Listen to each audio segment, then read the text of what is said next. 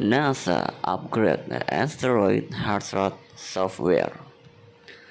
NASA Jet Propulsion Laboratory, or GPL, just upgrade the software.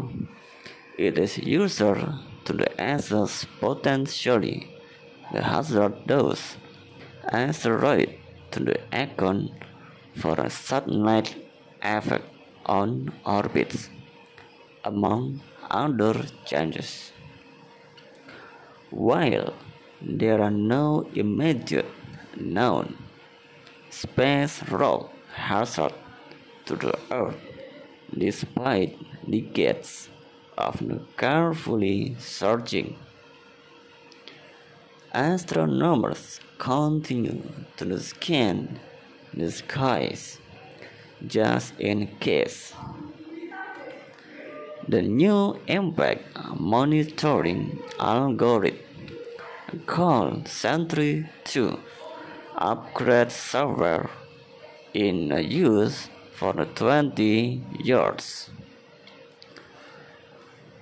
Like its predecessor Sentry, the newer Sentry-II will periodically scan a table of the potentially hazardous asteroids with the known orbit generated by the Center for the Near Earth Object Studies, managed by the GPL.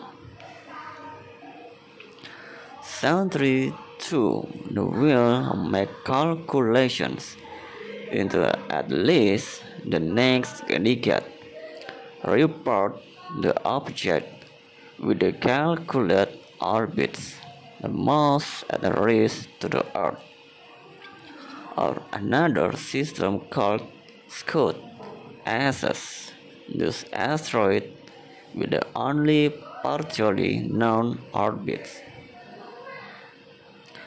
But Sentry-II also include a key upgrade that will make its assessments more accurate, taking into account the Yarkovsky effect. The Yarkovsky effect happens when the sunlight is absorbed by the surface of the asteroid and re-emitted as heat. This heat emission has a subtle but powerful effect on the path of an asteroid through space.